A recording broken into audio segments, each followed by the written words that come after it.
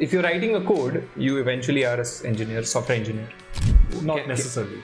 Okay. Not necessarily. You can be a data analyst and write a lot of Python code, but you'd still not be a software engineer.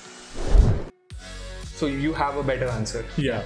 So suppose if you are, I mean, all of us use Netflix and Spotify, right? Yeah. Sometimes Spotify comes up with with a song suggestion that we really like.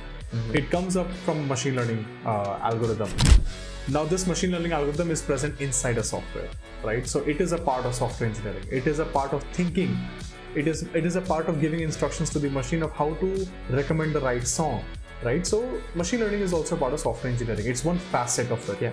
It's like we have, like somebody says, I'm a cook, but I'm an Italian cook, or I cook only Italian food. That doesn't mean that you're not a cook, right? As a software engineer in your daily job, what we do is we solve tickets.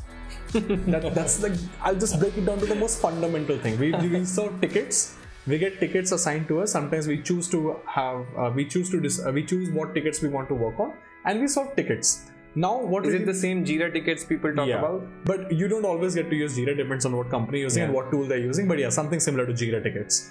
Now, for somebody who does not know what are Jira tickets or something similar to Jira tickets, these are basically, in the simplest way if I have to describe, these are basically tasks that you have to do.